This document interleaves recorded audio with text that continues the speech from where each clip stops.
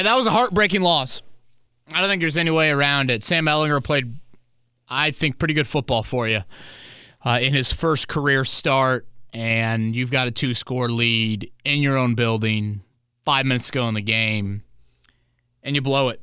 And that's excruciating for a team that has not had a whole lot of leads this year, certainly not had a lot of second-half leads, let alone 2-possession leads.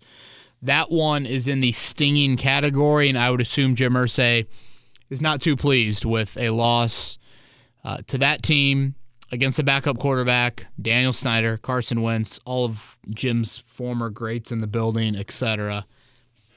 You almost feel like Ehlinger deserved a win, too, with how well he played, really, for long, long stretches. I'm Kevin Bowen, back another edition of Kevin's Corner. Eddie Garrison is with us, as always. Eddie, we're now 8 games into it. I just don't think any loss has rivaled that one. Just multiple score lead. Mm-hmm. It's not like the Colts played exceptionally well by any means, but I almost felt like when they went up 16-7 and that clock just started to tick and tick and tick, I'm like, man, the Colts are going to win this football game, and like they might win it by a couple scores here, and nobody. For a team that hasn't been in many opportunities to finish, I guess I shouldn't be surprised that they couldn't finish. Right. And, I mean, you go up 17-6, feeling really good. Or 16-7. Yeah. I got my numbers backwards for a second. But you go up 16-7, you're feeling really good because your defense is playing lights out. Other than that one drive where they gave up, 3 plays that were just big, straight chunk plays, one after one after one. And the next thing you know, it's a 1-possession game. And then you're punting on 4th down. And now you're worried. You're like, can they come away with the stop? You get the Commanders in a 3rd down. Unique Ngakoue has a pretty much almost a free rush on Taylor Heineke and can't even put an arm on him. Heineke escapes and gets the 1st down, and then the rest is history. Yeah, it was a great ball by Heineke to Curtis Samuel on the 4th and 1 earlier in that drive, or when he rolled out to his right and made a play. I think he found, was it Samuel on both the 4th downs? Yeah, he found Samuel on the earlier 4th down in the 4th quarter. I just kind of walked out of Lucas Oil Stadium thinking to myself, if you're a good football team, hell, if you're a mediocre football team, you find a way to win that game. And one play, Eddie, one play. They had 2 4th downs, Washington. The McLaurin catch versus the Pittman drop. Like you said, punting it away in a situation where you were probably a half yard away from the 1st down. If you sneak that at that moment, you could potentially ice the game there. You add all of that up, and if this season was going to mean anything, I just think you have the ability to find a way to do it. It's not like Washington's a good football team. Did Heineke keep some plays alive? Sure, but Mathis and Freeney in the building, your pass rush can't close. Offensively, so many of those icons in the building, and you can't make that one play to sustain the drive. You can close the game offensively. You can close the game with multiple 1st downs. You can close it on either side of the ball, and you didn't do it. Obviously, the turnovers by Ehlinger and Taylor were huge, huge. I mean, you had 6 drives, Eddie, reach Washington. I think it was Washington's 28-yard line, and those 6 drives equaled 3 field goals, 2 fumbles, and 1 touchdown. That's just been the story way too often this season. You've moved it decently, but it feels like, especially when you get onto that side of the field, you just puke everywhere. And the Colts did that. Again, Ehlinger, I thought, was pretty good. That fumble was critical. And then Taylor, that's the second time this year in Lucas Oil Stadium in the second half. He's had a critical fumble there. That's halted the drive. So 3-4-1. Tennessee wins, so the gap in the AFC South continues. It's almost like the AFC South, the Colts, Jags, and Texans should send their best players to Tennessee. Try and support them. Yeah. Is that a dumb idea? I don't think so. How about Terry McLaurin's play? Oh, my. Just for a second here, we won't focus it on too long, but just for a second, imagine being him and making that play in that moment.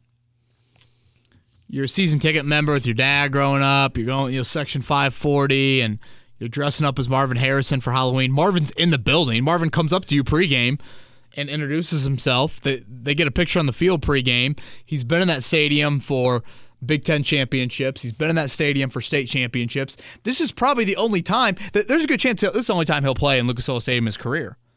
Maybe. If he stays with Washington, it's once every 8 years. So he's got to play until 8 more years after this, and he makes that play at that moment.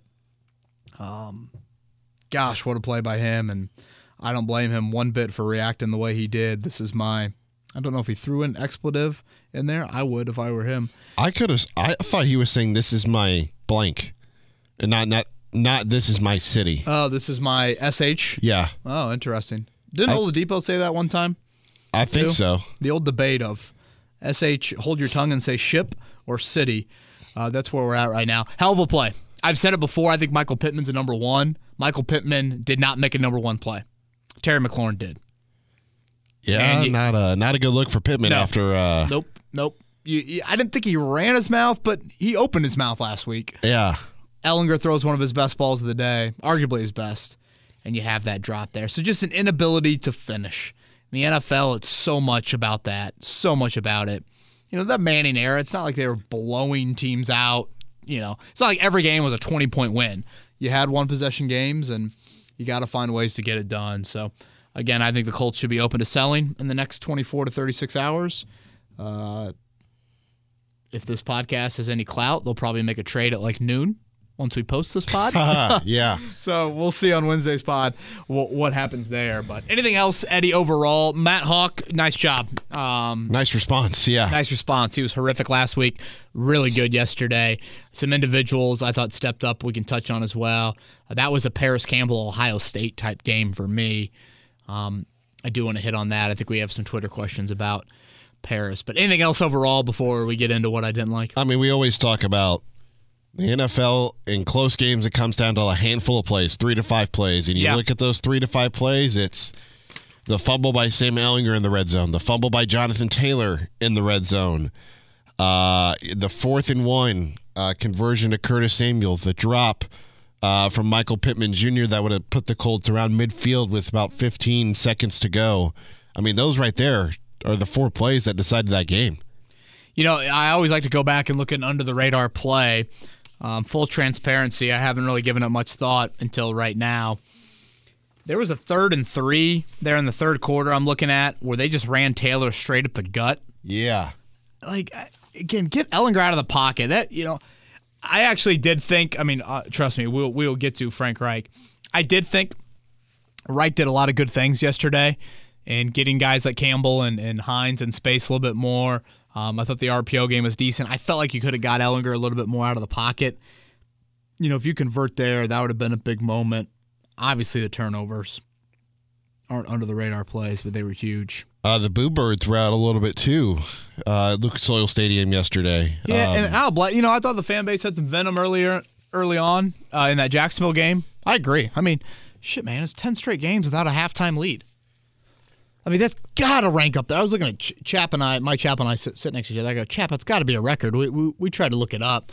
We didn't have a whole lot of luck with it. But, when you think about, if I'm Jim Irsay right now, I'm sitting here thinking, my GM believes in the O-line like I believe in Bruce Springsteen name drops in the Ring of Honor ceremony. Yeah. And that's my O-line product right now. That's what it is. That would be something that would keep me up at night. The other thing would be I've got an offensive-minded head coach. And let's just start with the head coach title. And we haven't had a halftime lead in 10 straight games. Bad football teams find a fluky, hey, they're up 10-6 at halftime. We could have an upset here brewing. And then, water finds its level. The Colts haven't even had one of those. Yeah. And then from a play-calling Frank Reich standpoint, you continue to it's like a dream if they score 20 points. They should stop the game and give the game ball to Frank Reich if his offense can score 20. Because that's where you're at. Outside of the Jacksonville game, you've done it once. That's it. That's the only time you've done it since that Christmas game. Who was it after the game that said something? He said, at this point, it's not on the defense anymore. It's on the offense. We have to start scoring 20 a game.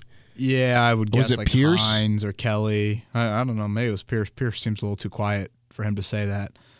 I mean, they are right. And it goes back to the Jim Irsay, tweet during the playoffs last year of you've got to be able to, he said got to be able to score 30 in regulation, have a quarterback. I mean, right now, you're not even sniffing that. And it's just they get into the scoring range, and then all of a sudden, all hell breaks loose.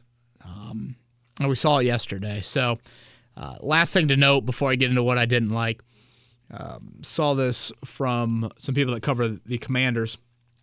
And I feel like this happens way too often with the Colts, these historical notes. Did you see this, Eddie? No. The Commanders yesterday, and coming back from 2 scores down in the final 5 minutes, they had lost, dating back to 2000. They had been in that situation 129 times.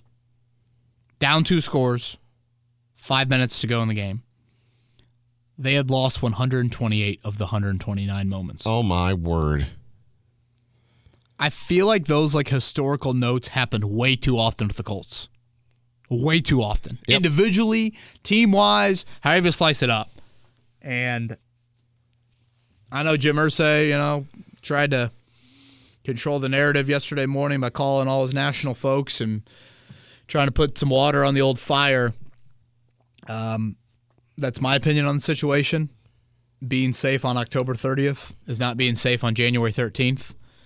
And again, this one was circled a little bit more than most on Irsay's calendar. Yes, Wentz was not under center, but Daniel Snyder, I thought Daniel Snyder bought that hooded sweatshirt at the Commanders gift shop. Did he think the Colts were playing outdoors?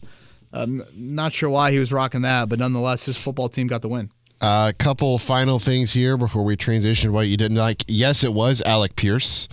He was asked about what it was like watching the final drive and ultimately knowing that this is a 3-4-1 football team, and his response was, we just got to do a better job. The defense has bailed us out all season, and we have to do a better job. We've got to put more points on the board. We got to start scoring 20 points at least. Pierce? Yes. Man, good for the Rook.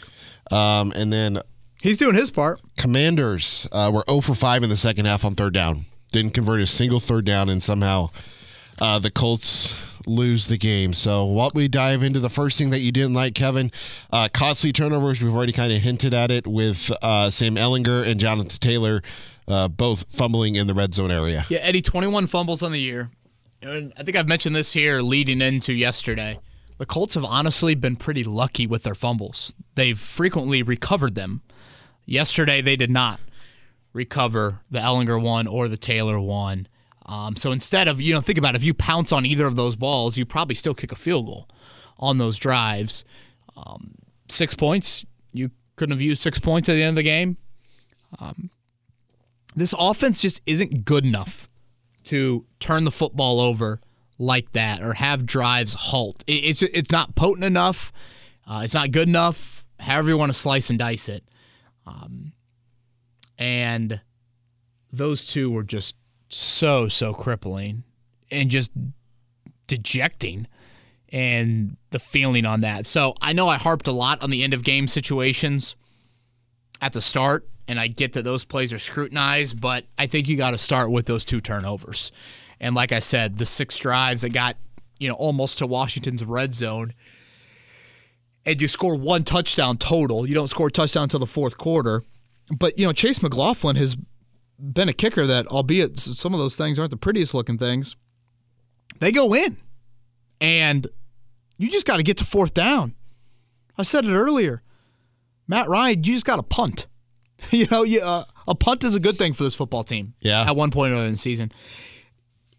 With Ehlinger entering the game, it was don't make bad plays worse. And I felt like if we were going to see an Ehlinger turnover, I thought it was more likely we'd see a Houdini type thing than it would mental mistake. And like at the end of the game? Right. And I think we saw it on that play. And he just kind of dropped that. Trying to scramble, trying to make a play. And I think any time, I don't know if he was trying to put 2 hands on the ball or if he was going to transfer hands in that situation. Just a huge turnover. And then Taylor, of course, that was a great hit, but yeah, that was a big play as well. The other thing you didn't like was the inability to finish, both offensively and defensively. Let's start with the offense. Yeah, again, Eddie, I think so many times, let me fire off this quick text. So many times we think about finishing, with your defense. But I think you can point to both sides of the ball in that situation. And you didn't sustain drives. And then obviously you had some pass rush situations you didn't capitalize on. I'm pretty sure Heineke only had 2 incompletions on those final 2 drives. So you go up 16-7. You get them into that 3rd and long. They find McKissick for 7. How good was that ball by Heineke to Curtis Samuel on the 4th and 6? Kenny Moore gets beat there out of the slot. And then they kick a field goal. You get the drive back. Frank Reich talked about that 2nd down right before the Ehlinger scramble, which they challenged. That was an RPO that they really liked, and Ehlinger decided to give it to Taylor in that moment. On 3rd down, I would have liked to have seen just kind of a natural rollout there, force Ehlinger out of the pocket. I know he scrambled and he almost got it, but that was still kind of a chaotic scramble there. Again, hindsight is 20/20, but I said to Mike Chappell, I would have snuck it on 4th and inches. I would have gone for it there. I mean, what is the QB sneak success rate in the NFL? It's got to be over 80%. Unless you're the Buffalo Bills. I mean, it's got to be absurdly high. And Ehlinger, Frank says after the game, well, Ehlinger hasn't, we didn't have a chance to do that in practice.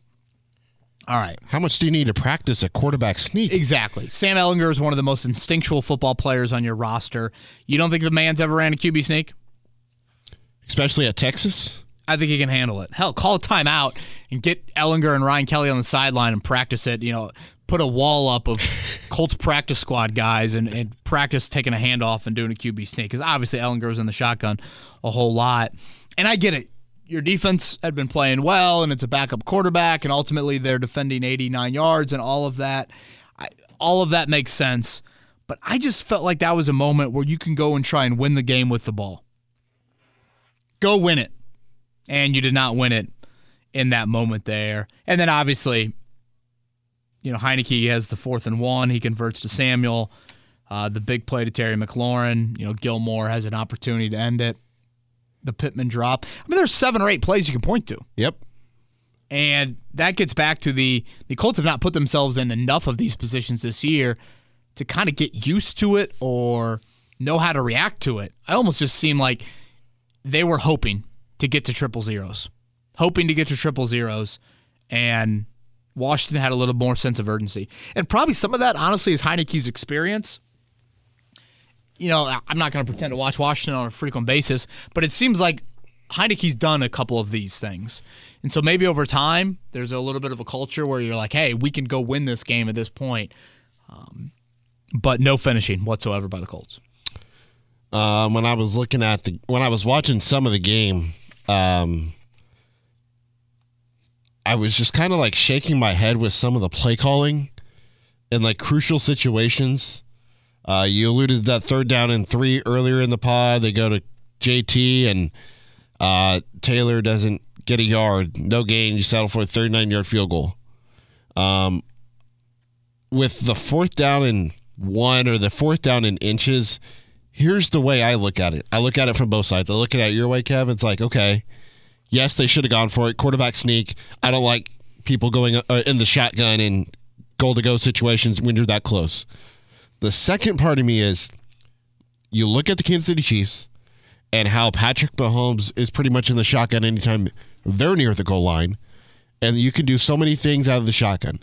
You've got a mobile quarterback, so he can make an easier read if he hands it off to Jonathan or Naheem, or he can run for the touchdown. So you've got some different avenues there in the shotgun when you have a mobile quarterback versus when you're under center. Because if you're under center, it's more than likely going to be a run play or a play action pass that you can cater towards.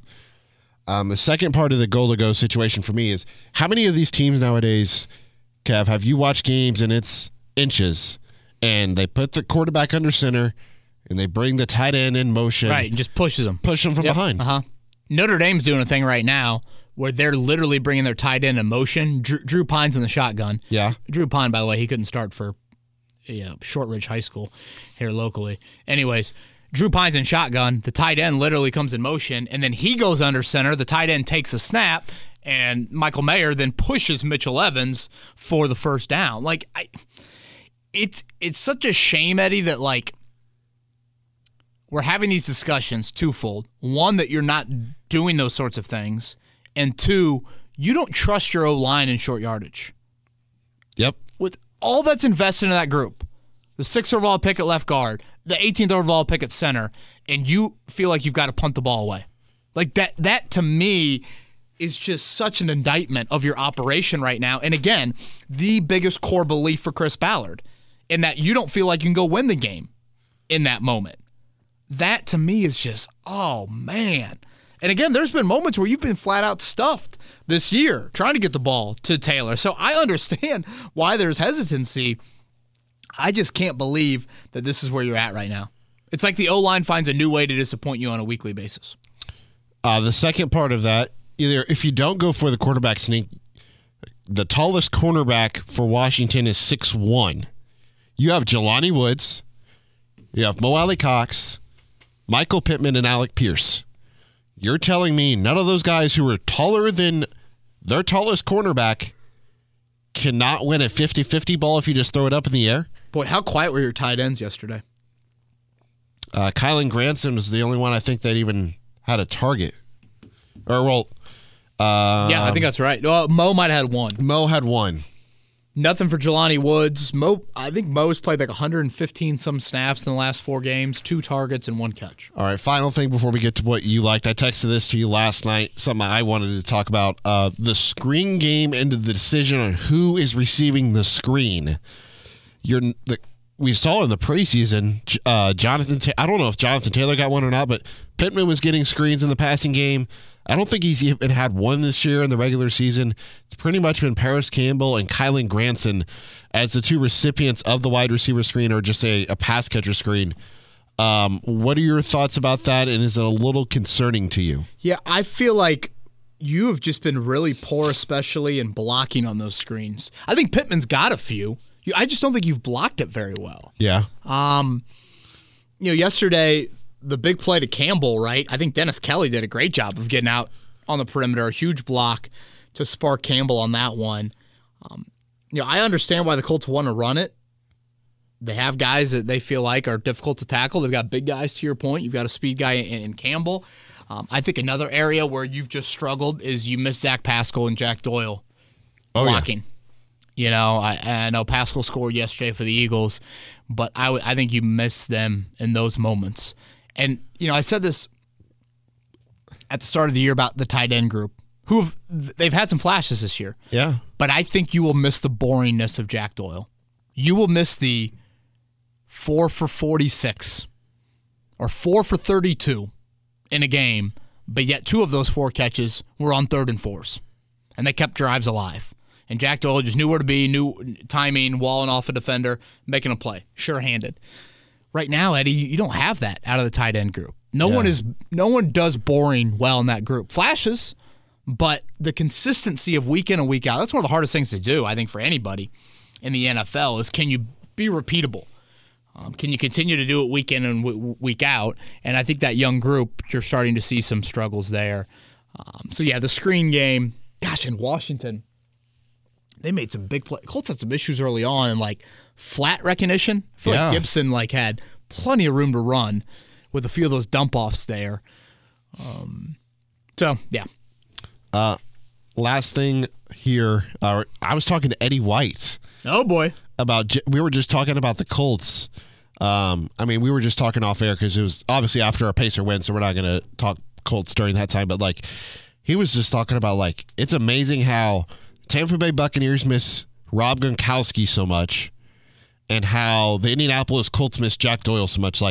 He's like, it's Jack freaking Doyle. It's not like it's a Hall of Fame tight end. It's just a guy that went out there. He didn't care about being sexy. He would go out there, do his job, took pride in doing his job, knew he did it damn well, and the Colts just simply did not address filling his void or not really I don't really want to say it for lack of a better phrase, but like not realizing how much they were losing when they lost Jack Doyle. Yeah, I think internally, especially with Frank Reich, I think he knew it. That's why I was a little surprised. You had a couple veteran tight ends in free agency that I thought it'd be wise to go after. Again, you've had the flashes from particularly Woods and Granson, probably more than Mo this season, but it's just a consistency of it's an offense that is struggling to sustain drives in they're so reliant on these 10 players. That's difficult to do. 10 play drives is what I'm saying there. And I think just having a consistent presence at tight end would help you in that area. All right, is that everything in what I didn't like? Yeah. Okay. All right, so what you did like, I think a lot of fans should also like Sam Ehlinger. Very solid, did not throw an interception. He did have the one fumble. Other than that, though, pretty clean football game from Sam.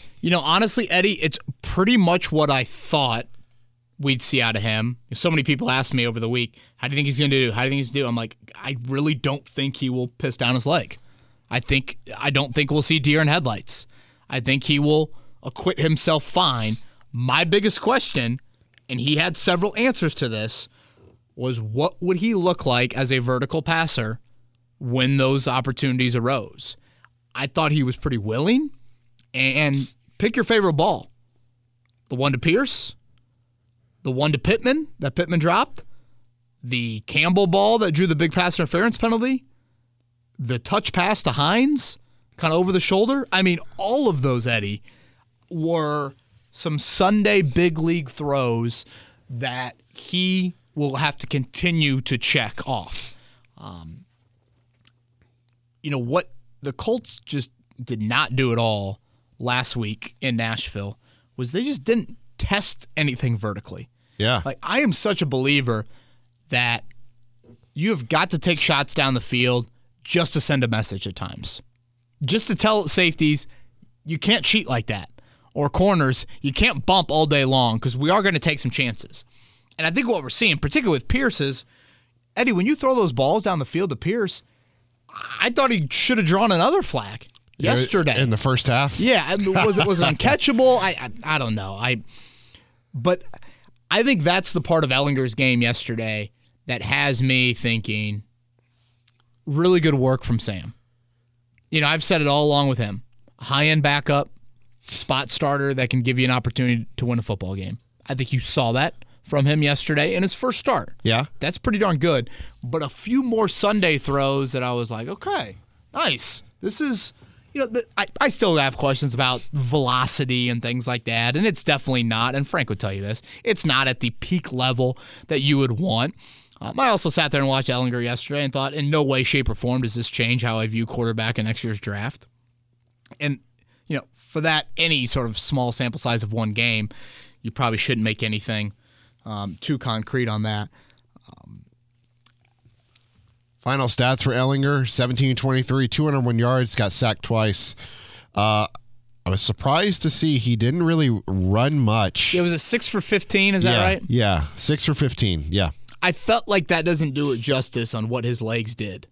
There were back-to-back third down play, or there's a third down and then a first down on the Colts' first scoring drive of the game when Chase McLaughlin kicked the field goal, early second quarter. So I guess this would have been late first quarter when Ehlinger did this. He had a 3rd and 4. At that point, the Colts had gone 3 and out. The 3rd and 4, Ehlinger rolls to his left and finds Pittman for 10. That is his legs finding Pittman in that moment. And then on the very next play, on a first down, he finds Pittman for 16. And I thought that kind of got everything rolling. Yeah. Later in the drive, Taylor had the 27-yarder. That was a run-pass option. If you watch that, Ehlinger's presence freezes that left defensive end for Washington. Taylor's up the gut and in the open field for 27. I just thought you saw his leg. His legs don't always show up in the box score, but if you watch the game, you notice it. And I've said this for years now, and I will continue to say it, and I hope the Colts are starting to see this, because I've been curious if Chris Ballard and Frank Reich believe this, if they are indeed the ones making the decision next offseason on this, which remains to be seen. you got to have a leg element in your quarterback. Oh, yes. You have to. You have to. You put your offense at such a disadvantage if you don't. And I get it. At some point, do you have to deliver from the pocket? Yeah. I mean, there are elements of any game that you got to deliver from the pocket. But if your QB, and I'm not talking your QB's got to be Lamar Jackson or Josh Allen, but just what Ehlinger showed yesterday is you can just spark some things with subtle movements in the pocket, getting out on the perimeter. I really liked, Eddie, how he responded from the fumble. Yes. I wasn't too surprised by it, but, I mean, that was a fumble where he literally just dropped the ball. It's not like Montez Sweat got it from the backside and it was a hell of a play. That was just Ehlinger dropping the ball. So, yeah, I mean, if I'm grading him on a 1 to 10 scale, I'm probably giving him a nice 8. And those throws were big. I mean, if you want to talk bad, I mean, he should have had the one that should have been picked off early. I think there was that one miscommunication, kind of a jailbreak. He got sacked in the red zone. Obviously, the turnover was bad. And now the question becomes this. How much of that was a jolt for a week? And now it's, you got to do it on the road. You got to do it against Belichick. In Foxborough. We'll see what the weather's going to be like. And who's starting for New England, too. No touchdowns in the first 3 quarters. Again, you're going to have to be a little bit more potent. But I thought in my Sam Ehlinger expectations, he pretty much checked the box. And again, I'd give it a little bit more because of I can count 3 or 4 15 to longer throws through the air that Ehlinger gave his guys chances to make plays. As much as we, criticize Frank Reich and the play calling, I thought Frank did a really good job at getting Sam out of the pocket and getting him moving with bootlegs early on to get him comfortable and into that groove, because we saw it in the preseason that we talked about it last week. A couple of those big plays that he made in the preseason that were like, whoa, were when he was moving outside the pocket and throwing on the run. I thought he looked really good when he did that. I'm interested to see if that's a part of the offense that will develop as the season progresses, because obviously the playbook was catered to Matt Ryan, and now you have to try and cater it to Sam Ehlinger. And if you can include more motion to help Ehlinger identify things pre-snap, it's only going to make Sam better and make this offense better. Yeah, I would like to see a little bit more of it. Him out of the pocket, him moving the pocket. I mean, there's some bootleg opportunities I think that you can get to. You are right, Eddie. They did try to do some of that stuff early. I like that Hines and Taylor were in the backfield for a couple of those snaps. That's a lot of variety you can do off of that. Washington, honestly, executed pretty well in some of those situations and scenarios to make sure that they were accounting for everybody. But there is a different part of the playbook that's more open with Ehlinger. And Frank Reich definitely had some issues yesterday. But I also thought he tapped into some of the perimeter stuff that's necessary. Like when you have a running quarterback like that, you need to make sure that you are forcing a defense to defend east to west. And I thought they did a nice job with Campbell and Hines on the perimeter in those situations. They had Campbell go in motion a few times early on, didn't give it to him, and then boom, gave it to him on the jet sweep. And that was a huge, huge play. Final thing that we should probably hit up before we get to Twitter questions that you like, some individual defenders. I thought Kenny Moore, outside of that 4th down conversion that he gave up to Curtis Samuel, I thought he had a solid game. And I know people wanted to bring up the Kenny Moore deleted tweet. Did you see that? Yeah. Did you text me that? I did. Yeah, I thought you did not. Now you say that. I don't read too much into it as far as a trade. I read into it that Kenny Moore reads his Twitter mentions. You want me to read it out so that just in case people didn't see it? Go ahead. Kenny Moore tweeted, this was at 9:04, and I think it was deleted not even 5 minutes after. I still love you, Indy. I'm ride or die this way. It's only unconditional love for me, but I understand it doesn't have to go both ways. Cold world love. Kenny Moore and Shaquille Leonard are very in tune with their social media. That's what I read into it. I don't think it means trade. Individuals I liked. Isaiah Franklin, Eddie, continues to play really, really good football. Grover Stewart, DeForest Buckner. As much as your O-line is not living up to their contracts, Grover Stewart and DeForest Buckner, who have each signed extensions in the last, 2 to 3 years, they both continue to play to their contracts. Grover exceeding it without question. I don't know if you saw my tweet. We've got the Build Thy Statue campaign going for Benedict Mathurin already. Yes. Let's get the Build Thy Statue going for Grover Stewart. I could not agree more with that. Just and you can put a chicken wing in his left hand with that statue. EJ Speed, he played 8 snaps. He had 3 tackles. And a huge tackle for a loss on the 4th down. Oh, yes. Like, you know, Bobby Okereke and EJ Speed are in contract years, Eddie. Linebacker, we can get into some Twitter questions. Is that a position you look to move tomorrow? By tomorrow? That's a position group that I thought they would move. Do you have room for all of them? Right.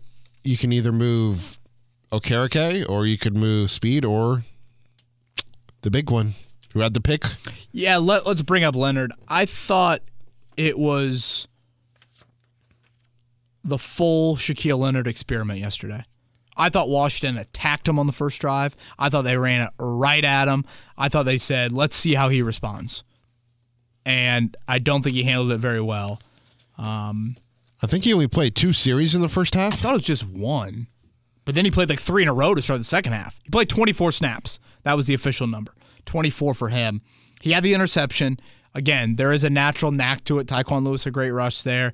I do think he's a guy that he senses these things. He feels them. It's hard to describe, but with that comes a little bit of the non-box score stuff of like, he had 2 tackles on that first drive, and it's not like, you know, frankly, I didn't think he impacted much.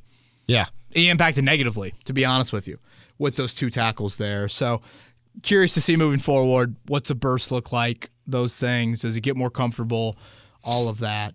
But yeah, I'm interested to see what happens. Anything else you want to hit on before we get into Twitter questions? I think that covers it. I feel like Twitter questions will round out a little everything else. Tyquan Lewis, man. I hated to see that. Absolutely hated to see that. Halloween weekend last year. Exactly. Patella injury against the Titans on a non-contact. This wasn't non-contact, but you know, it's not like he got rolled up on or somebody drove into his knee. This was just a kind of a pass rush situation there. And you see him like as soon as he like sits, pretty much stops. Yeah, he's like, come out. And he's been versatile. He's been consistent. He's been productive. Those are 3 areas that's hard to find on the defensive line. And really, Dayo Dengbo, while you're waiting for him, he's been the guy that's been pretty consistent without Kwity Paye. He's playing a really high snap count as well. So, yeah, that's a big injury to keep an eye on. Twitter question number 1. This comes from Sean. Frank Reich said after the game that they never practiced a quarterback sneak with Sam Ehlinger before yesterday's game. How does this happen? How do you not prepare for as simple of a play as that, which could cost them a chance at an easy touchdown on 3rd and inches and potentially easy call to try it on 4th and inches at the end of the game? Frank didn't call a bad game yesterday, but the mistakes this team continues to make has to fall on coaching, right? Yeah, I don't understand that with Ehlinger. Again, it's a shame your short yard situation has gotten to that. I mean, how about Quentin Nelson whiffing on the 3rd and goal down there, just whiffing on the block? Yikes. Again, that's happened too often this season. And really, like that last point, Frank didn't call a bad game, but the mistakes the team continues to make has to fall on coaching, right? Like Frank got some guys in space. And he got Sam, to, I think, manage, pretty reasonable game plan. But the short yardage stuff, oh, man, it's just such an issue for this team right now. Twofold, not having trust in it to QB sneak it. And then, when you try to run it, like actual running plays, like hand it off, you get blown up way too much there. So I did not like the Ehlinger lack of QB sneak usage. TM says that Paris Campbell has earned a 2nd contract, but he says nothing major, a 1-year prove-it deal. The second thing is that to assume that the worst with that Tyquan Lewis injury, with him leaving on the cart, that it's another season-ending injury and potentially a career-ending injury, given the fact that he's never been a major difference on defense. Wanted to ask you for your opinion. Yeah, well, let's start with Campbell. I think what stood out to me yesterday, Eddie, about Campbell is I saw college Paris Campbell yesterday. Yes. You know, with Matt Ryan, we saw possession receiver Campbell, which was interesting. I'm like, oh, wow, this is like 7 for 70, like those sorts of things. What I saw yesterday was a guy that took a jet sweep and made a play with the ball in his hands. A guy that took a screen, made a play with the ball in his hands. A guy that got behind a defender and drew a big pass interference penalty. That's the stuff coming out of Ohio State that I thought we would see more and more of high percentage touches, let me make the play with the ball in my hands. And I felt like that was on display yesterday. And I can't really call. I'm sure people can point out other games to me.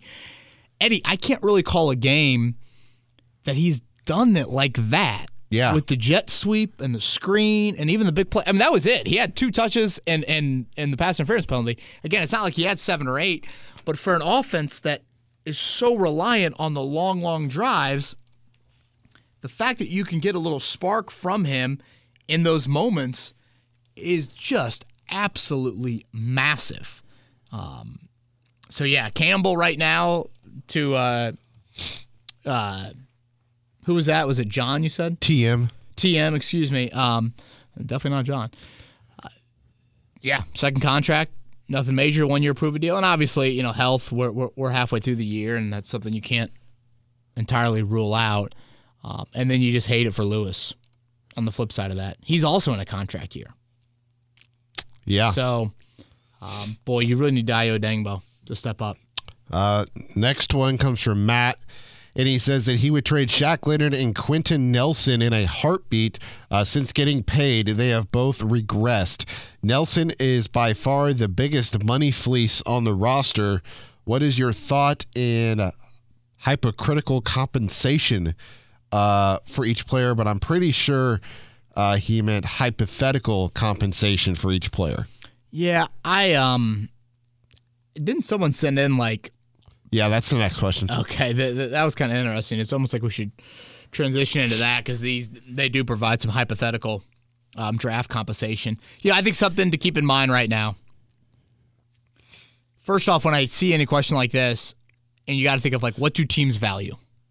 Do all 32 teams view the positions like the Colts view them? I would say no. And I'd be very surprised if either of these guys got traded, but I think no one would be untouchable on this roster. No one. Everybody's got a price. Everybody has a price in my mind. The other thing I think to keep in mind here over the next, again, 24 to 36 hours, find desperate. Find desperate. Or find teams that are succeeding above their expectation. Sure. Because they could be a team that is looking to be a buyer. Teams that maybe didn't expect to be in this situation. Teams that think their window's closing and they're a little bit more pressing in that mood. I made the analogy earlier today. Hell, maybe one of us was it at some point in our lives. We've all been at the bar and things have gotten a bit desperate late at night. Find them. Find them. And, yeah, you have to look into it. You look at the NFC. You've got Dallas and New York, both 6-2. Minnesota seems like they ran away with the NFC North at this point. And it's not just division stuff, Eddie. It's like, do you think that the NFC is wide open in my mind of like, who's going to represent them? And you've got the NFC South. That is the big division I think you should be. Can you believe the Falcons? Targeting, yeah, between the Falcons, Bucks, and Saints. I think one of those 3 teams, if not all 3, should be looking into some sort of upgrades anywhere that they need a fit, which kind of to transition to the next Twitter question from Dara. I think I'm saying that right. Yeah, from Ireland. You're following a little bit better than I do since I'm relatively new. But loyal lawyer. So I'm going to start backwards and work up. So at the end of this, he says, which trades are you making? So we're going to do these one by one instead of all at once. But he says, "Hi, Kevin. Question for the pod tomorrow. You are the general manager for the Indianapolis Colts. In the trade deadline, the following trades come through or you're offered. Which trades are you making? The first, a 5th-round pick for Ryan Kelly. Are you making that or not? Yes. A 5th-round pick for Kenny Moore. Yeah. A 5th-round pick for Nyheim Hines. No. A 1st-round pick and a 4th-round pick for Shaq Leonard from the New York Giants. Yeah. For sure. A 1st-round pick for Jonathan Taylor from the Atlanta Falcons.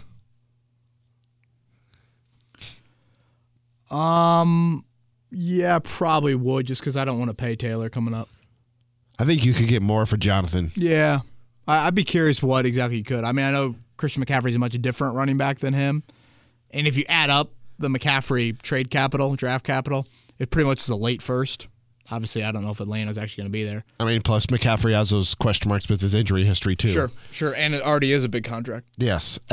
Final trade, a 1st-round pick and a 5th-round pick for Quentin Nelson from the Tampa Bay Buccaneers.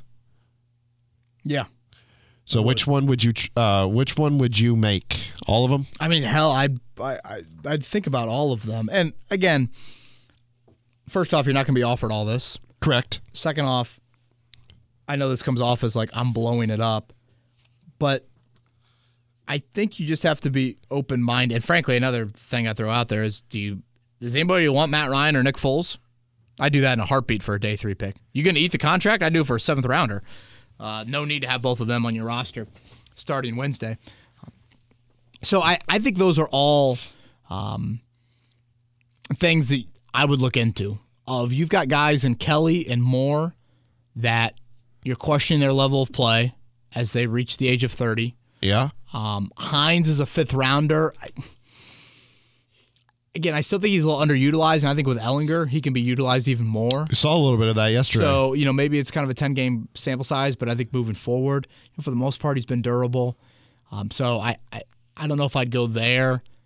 And then with Leonard and Taylor and Nelson, getting rid of the contracts, I think, are really, really important. And if all of a sudden you have a 2nd first-round pick to go with you drafting 12th overall, now can you move up a little bit more and then still have enough draft capital to support where you're at with this? Would you trade DeForest Buckner? Part of me is like, Buckner and Grover are such a great tandem. Keep them. I think it's an important building block on the defense. So I probably would not. But again, everybody's got a price. Next question is from Joe. He says, some people are winners, some people are losers. I've come to learn that Frank Reich is just a loser. He finds a new and creative way to lose each week. We can't punch it in at the 1-yard line. We don't go for it on 4th down to seal the game. We don't make winning plays. The Colts have had scapegoats in years past, but they're running out. There's been one common denominator in all of this. Frank Reich. It's time for a change. Why should we continue to go down this path with this regime? What hope has the staff given you, and why not make a change? Joe, obviously extremely clear in his thoughts there. If I'm Jim Irsay, a question that I'd have for my football coach is, why do we start so poorly? 10 straight games without a halftime lead. And again, that's a scripted portion, And that's when you're really reliant on your coaching staff in that moment. Mindset, urgency, guys locked in early. Playing with kind of that hungry, let's play from ahead. 10 straight games. That is such a long time. And again, look at the opponents you've played in those 10 games. You've played some sorry-ass teams. Jacksonville, Houston. Jacksonville, 3 times? Goes back to last season. Yep. Houston, a couple. Vegas. Denver. Oof. Don't tell me Washington's any good. So that is just, I think, what adds to it. It's not like the schedule has been some gauntlet either. And that's why, Frank, Frank would obviously push back on this question, and he was asked it in a little bit of a different tone last week, and feels like they have exceeded expectations in some areas. When he references quarterback, again, part of that is your guys' choice as a franchise. And I know that Frank and Chris have not totally been on the same page with that. But again, some of that is your choice as a franchise of you've decided to go down this path. So does that mean that we should reset expectations for you because this is what you've been you've chosen this and give you built-in excuses? And again, what are the expectations? No playoff wins and no division titles since you've started this train. I don't think the expectations are that high when you're playing in this division. So right now, Jim Irsay has plenty of merit to be highly critical, questioning the future of this franchise. Not only a head coach, in my opinion, but the general manager as well. Why is Matt Pryor even playing? You can't get any more worse than him. And is Chris Ballard going to speak up and do something? He usually does a press conference, but he hasn't said anything like this team is okay from Chris.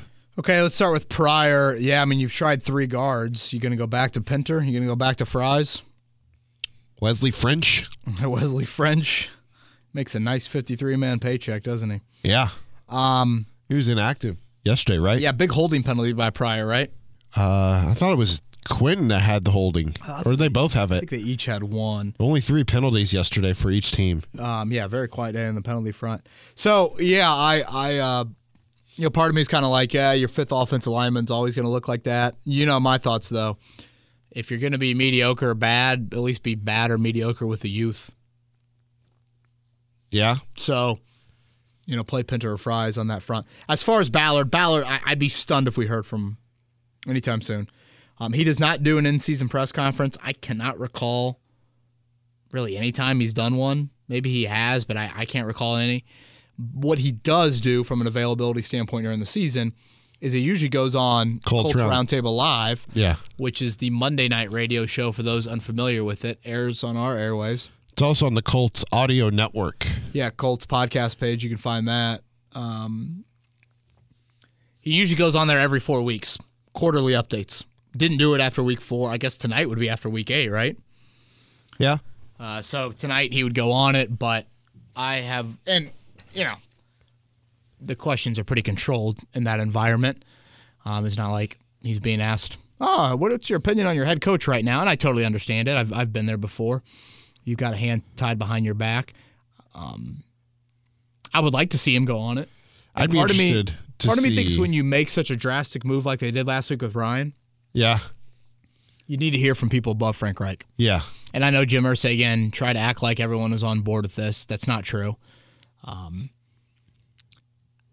I thought last Wednesday Frank Reich looked like a man answering questions that he didn't feel like he deserved to be answering. Of guys, no, this is not a collaborative approach or whatever the phrase was he used on the answer. Heavy owner influence. So I thought last week we should have or could have heard from someone above Frank. My thing with the whole Ryan situation,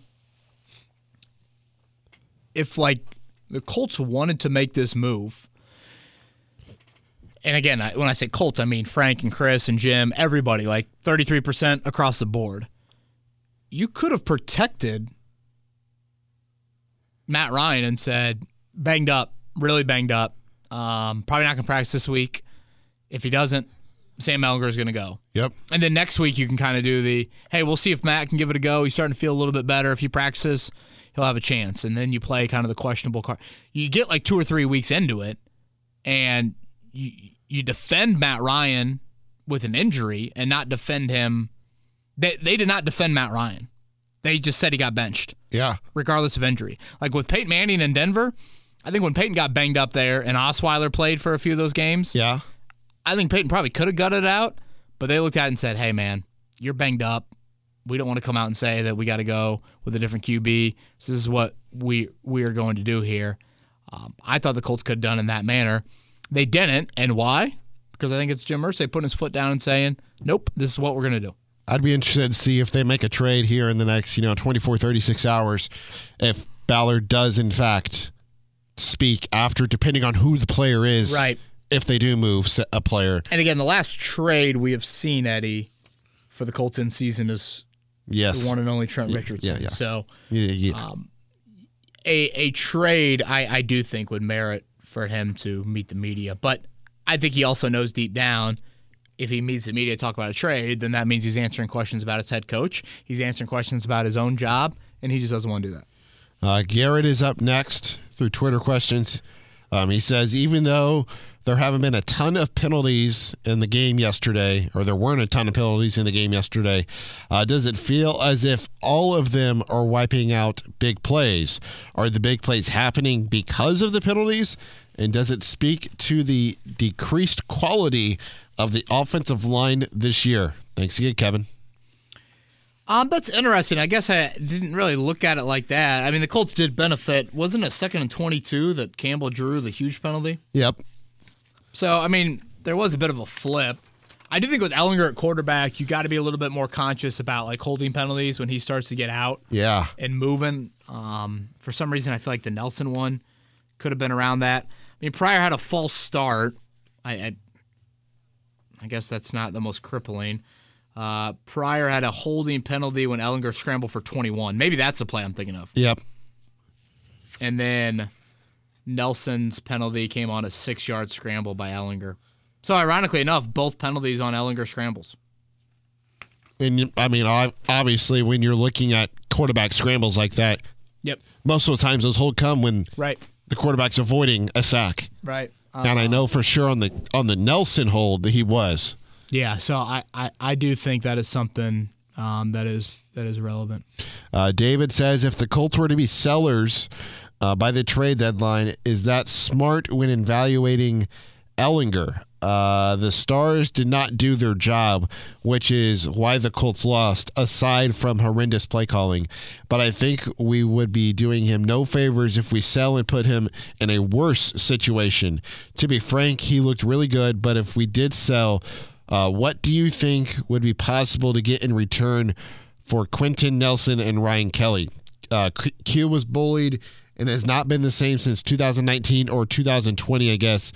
Kelly has been a train wreck, too, and seems frustrated with the team, with the constant quarterback carousel, reading in between the lines on his small comments from last week. Thanks, Kevin. Well, thank you, Dave, for that. One thing I love about the podcast, Eddie, is you can explain yourself. Yep. And you have a lot of time, too. I think people saw my article last week on the trade deadline and saw how I teased the tweet about hey, I think the Colts should be open to selling. And they think selling is blowing it up. Oh, yeah. And I'm not saying that. Selling to me is 1 to 2 pieces.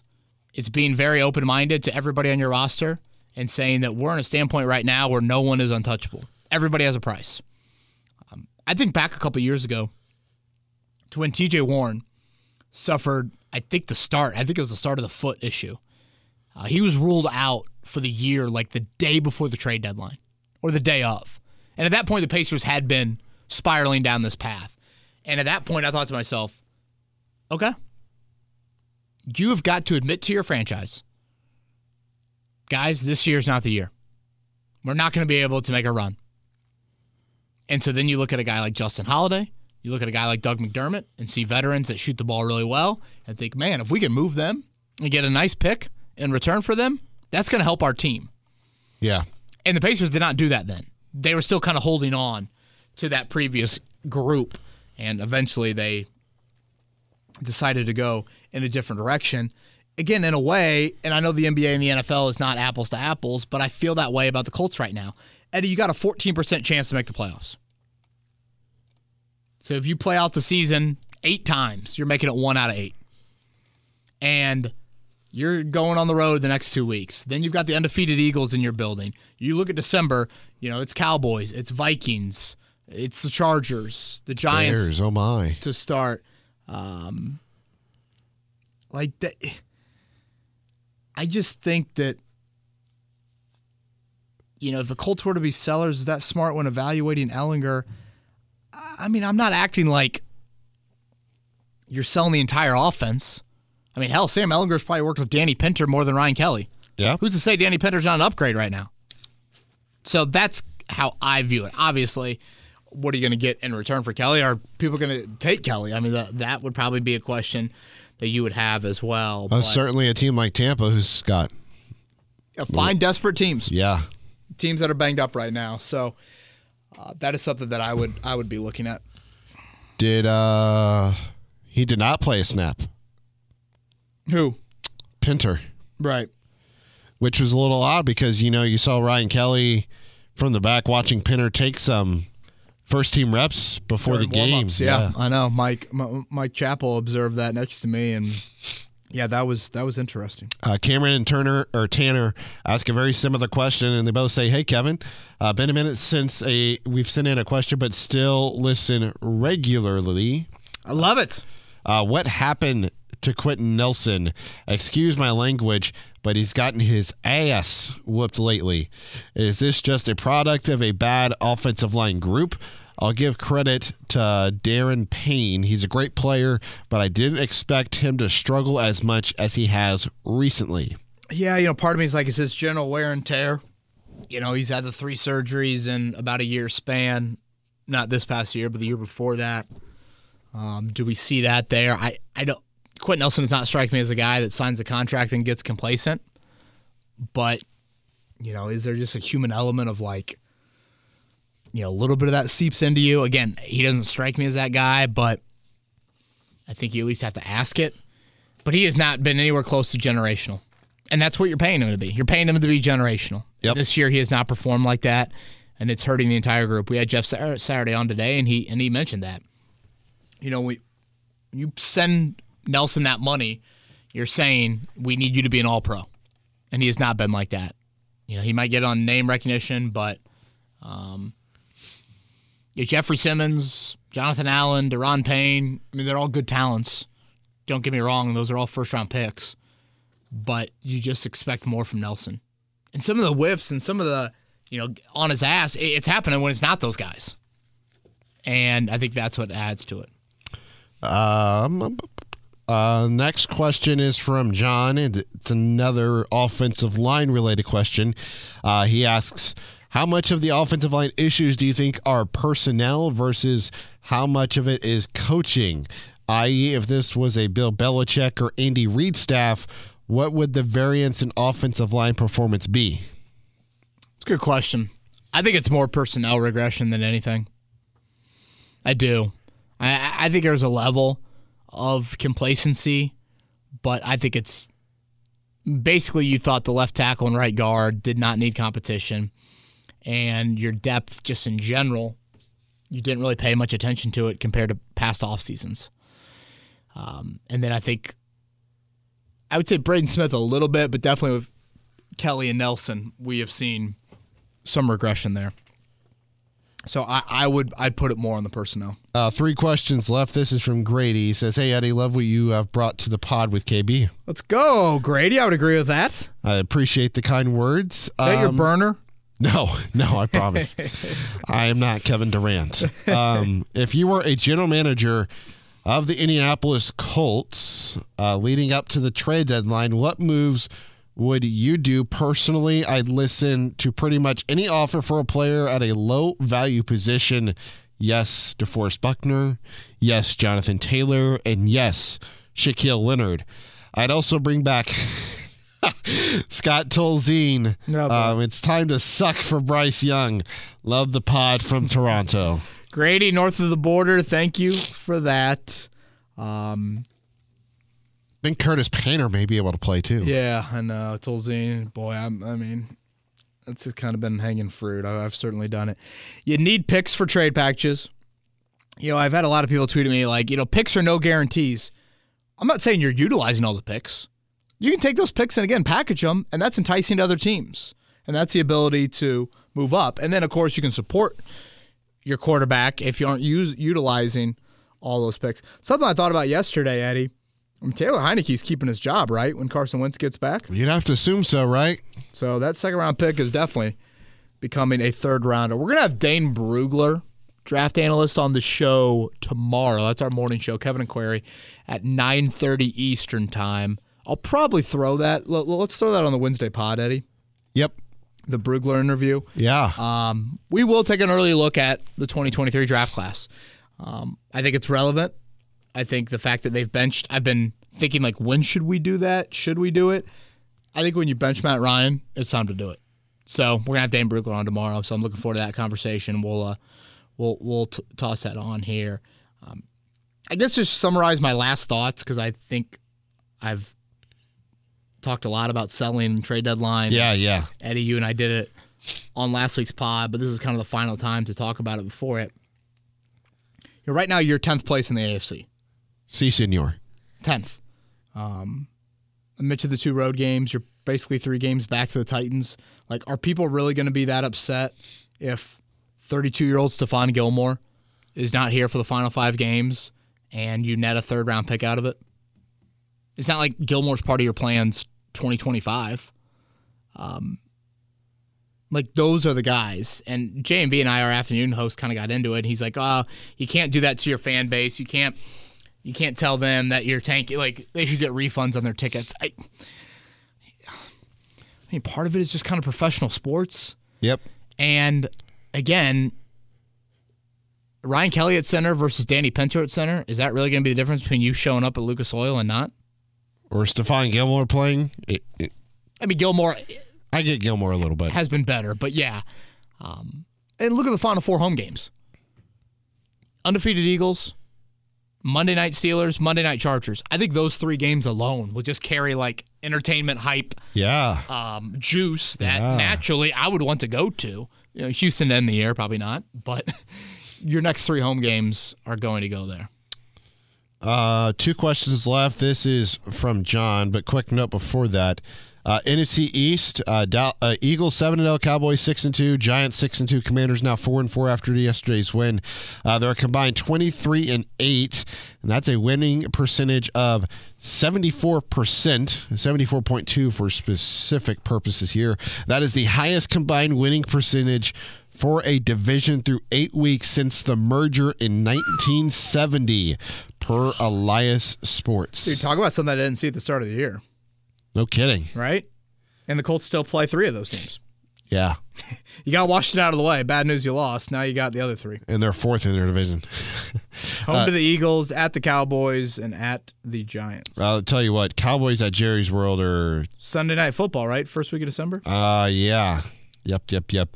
John says, I love the pod and listen to every episode. John, let's go. I didn't see a drop-off really at quarterback yesterday, but Chris Strasser is at the helm of the single largest regression of an NFL unit in history.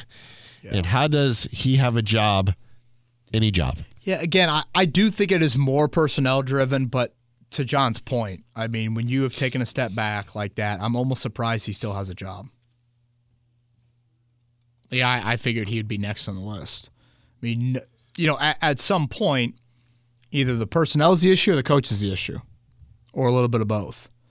And you know, he's been the position coach since, was it 19? Yeah, he took over for Gouge in 19.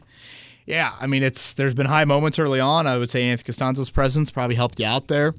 And who knows? Did he have a lot of belief in Pryor to left tackle, to Pinto at right guard, and not wanting as much depth as the Colts had last year? Those are probably questions you got to ask yourself. So I'll end with this. We got one more question. Oh, we got one more? Yeah. All right, go ahead and ask it. And then I know some people are curious just about those Jim Irsay comments I want to double back on. Hillary sent this question in this morning we discussed earlier. She says, what's the deal with Carly Irsay on the sidelines? Looks like she has the playbook and is listening in on the play calling. How much influence do you think the Irsay daughters have on the team's direction now? Yeah, Carly Irsay is there every game on the sidelines. You can't miss her. And in the locker room. She rocks some outfits that certainly you cannot miss her. Training camp, for those that were at Grand Park, you would have seen her there on the sidelines. I think she's trying to learn more and more about the inner workings of the football operations of it, the positional coaching conversations, coordinator conversations. So it makes sense to me. I mean, at some point you are going to have to pass that torch. And of the 3 daughters, she is the one most active. She's the oldest, Casey Irsay Foyt, the middle daughter, Kaylin Irsay, who's the big and the kicking the stigma. I've always been very impressed by Kaylin. I think she should have a really front and center role, continue to have it, and I would grow that if possible. But those are just kind of my thoughts on it. But yeah, Carly's there every game. I assume, yeah, she's listening to the headset, and Ballard. You see him in the press box. He's got his earpiece in. I'm sure he's listening to some of those conversations, and it's not like she is. I think she is simply in a learning role, like soak it all in. And I don't think she is hopping on the mic and saying, "Whoa, no sneak here on 3rd and goal," as much as you probably should. I don't believe she's doing that. Your final thoughts and kind of recap Irsay's comments? Yeah, again, I don't read into anything Irsay said yesterday as Frank Reich and Chris Ballard will 1,000% be back next year. Safe in late October is not safe in early January. And he said those comments before yesterday. Yesterday on the Irsay meter, outside of Wentz being under center or Daniel Snyder playing yesterday and scoring a touchdown, that ranks pretty high up there. You think they met, shook hands, exchanged pleasantries? Blow a 2-score lead in your own building, backup quarterback with your greats in the building, Wentz, Snyder. I take that as a no. I don't believe they had pleasantries. I credit Irsay for having, I guess you're down at halftime. You can't really say anything, but he did have the mic at halftime. I was curious if he would drop anything. He did not. Yeah. He did not. But his football team certainly dropped the ball in the fourth quarter for him. 17-16. Again, the Commanders win 3-4-1. We'll see what the next 24, 36 hours bring. Eddie Garrison, anything else? Nope. Not for me. Go Pacers. Patriots week. Go Pacers. Benedict Mathurin, Halliburton and Mathurin. Just whisper it to yourself. Build. Early look at the weather in Foxborough looks gorgeous. Wait till, as Joe Wright said, he swears that Bill Belichick has a meter or something on the weather and can control it or something along those lines. So I'd be on the lookout for the weather to change by then. That is spoken like a true Indy native, Joe Wrights, with plenty of venom for the old evil empire. All right, everybody have a great week. We'll talk to you Wednesday.